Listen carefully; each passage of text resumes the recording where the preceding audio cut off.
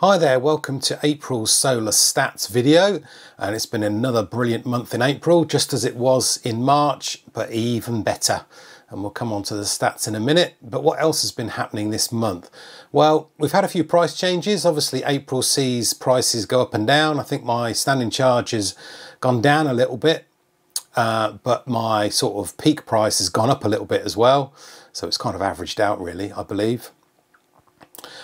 Basically, we've had one saving session this month as well. I'll mention that in the video. And then finally, we had a really weird day where we had a half price EV charging night, where Octopus let me charge my EV and the rest of the house for half the normal price, so 3.5 pence a kilowatt hour instead of 7, as long as I didn't charge my car on the following night, which I didn't.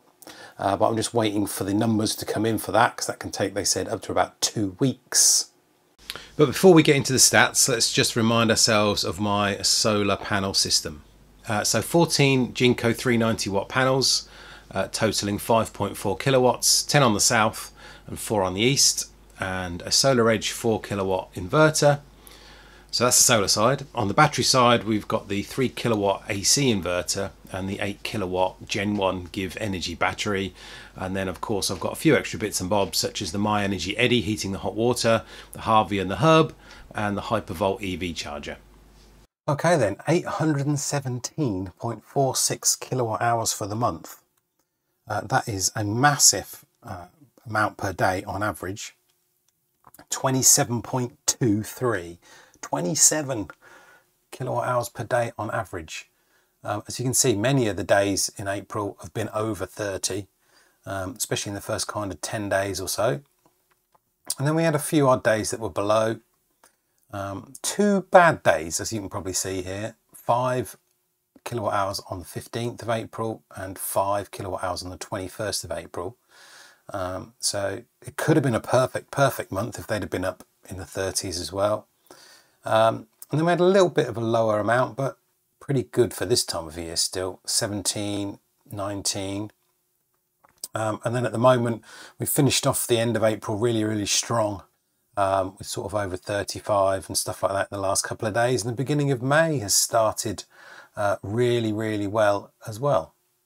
So how does that compare with other Aprils? Well, as you can see in the lime green kind of colour for 2025, it's just literally blown the other years away, and it's nearly the highest I've ever had, which was so far anyway in June 2023 when I had 835 kilowatt hours, and we had 817 this month in April. So like I said last month, we're really kind of 2 months ahead again. March was amazing. Now April's been amazing. I dread to think what the other months could do. Could they get even better? Could we be passing the 800, 850, 900 kilowatt hours a month? If we do, even, it will be amazing. But yeah, it just tipped over the 800, easily surpassing last year. I was getting a bit worried actually with the years getting worse and worse. You know, 730, 679, then 590 in April for the last 3 years. And now we've just gone crazy. Something's definitely happened. So I'm looking forward to next month for May, because we've only got to beat 664. And at the moment that looks quite easy to do, but we'll have to wait and see. Right, so here's a quick look at the panels individually for the month. So south, 10 in the south on the bottom, all getting around the 61 to 62 kilowatt hours each. So fairly standard on those, they're all working well. And then the 4 on the east, obviously they get the sunshine in the morning a bit more and then kind of lose out in the afternoon, but 51 kilowatt hours on each of those for the month. Right, so this is in the MyEnergi dashboard. For the Eddi for heating the hot water. Now I've got to say some of the usage this month is a bit screwed up because we went away early April, and I think you can tell where. So the big spikes are overnight charging on cheap Octopus Intelligent at 7p a kilowatt hour for heating the hot water.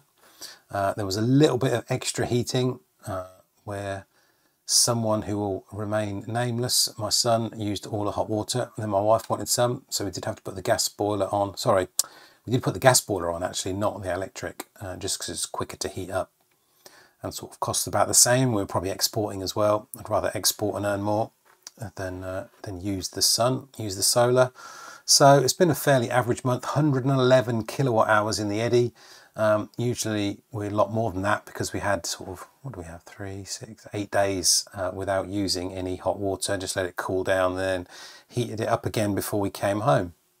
And again, the Hypervolt usage was a little bit lower this month for the EV charger, basically because we weren't charging the car for 7 or 8 days.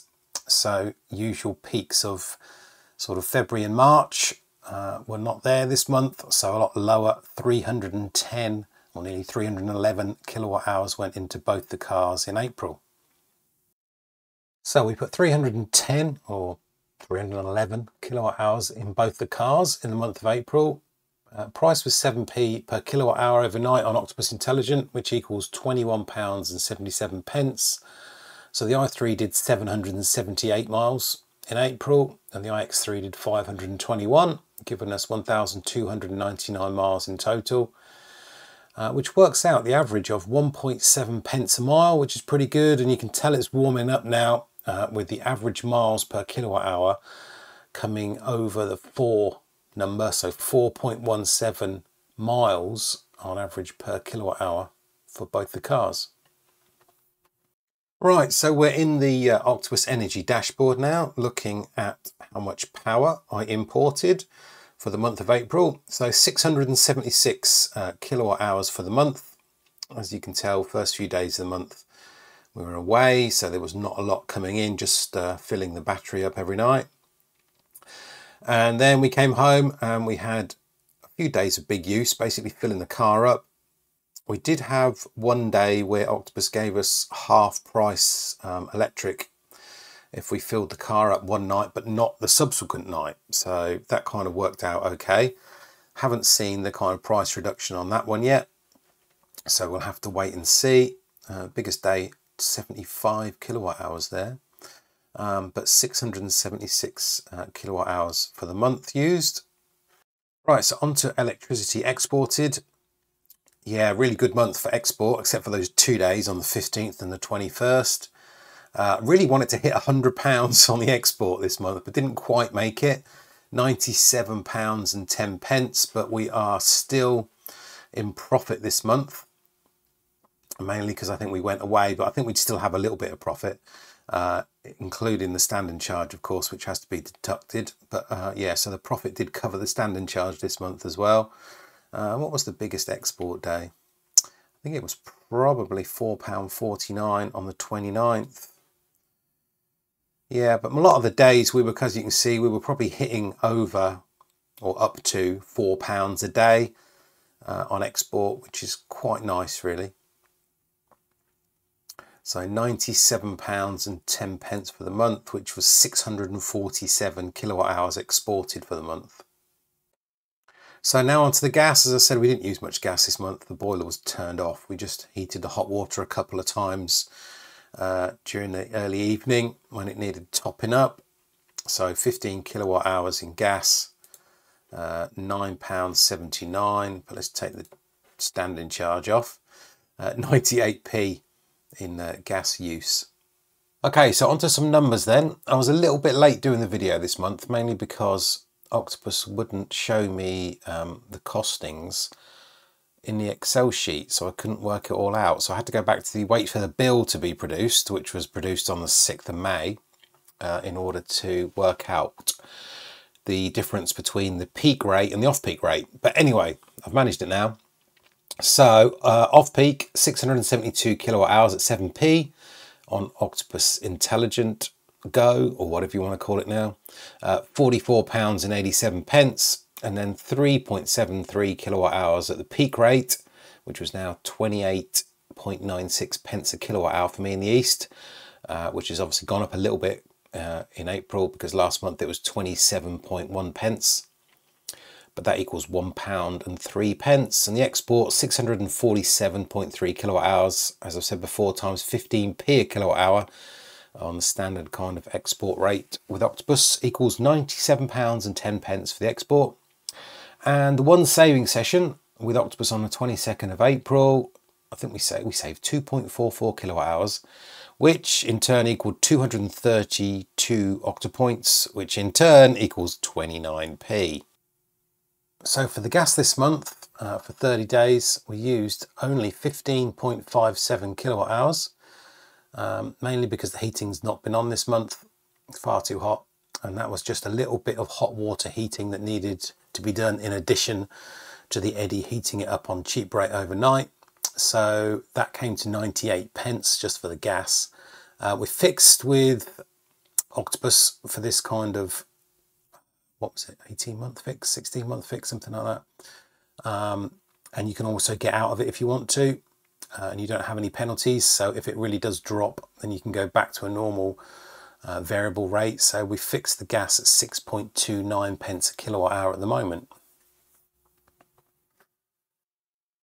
So the standing charge for gas is 29.38p a day times 30 days, gives us £8.81. And the electric has gone down a little bit in the standing charge. Previous to April, it was 48p. It's now 47.61p a day times 30 days equals £14.28. So to sum up then, for the whole month, gas was 98p plus the standing charge of £8.81 equals £9.79 in total for the gas.